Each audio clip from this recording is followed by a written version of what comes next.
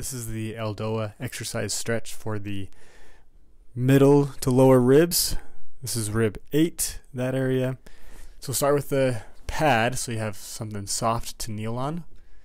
You're going to kneel, kick the right leg out, toes pointed in front of you, lean as far as you can to the left. Neck is also straight with your spine.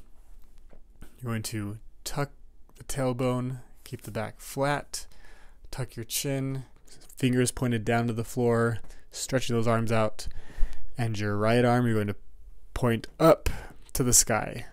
And you're going to hold this position for a minute. Breathe in through your nose, out through your mouth, touching on all these points, keeping the back flat, tucking the tailbone, engaging your core, tucking the chin. Your arms, you're spreading out, spreading those fingers, stretching the hands out in front of you, and one hand up above you towards the sky.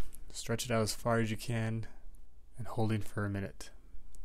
When your minute's up, relax the arms, relax the legs, and then relax the spine.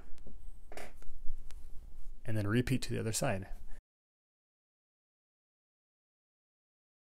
And hold for a minute. After a minute, relax the arms, relax the legs, and then the spine.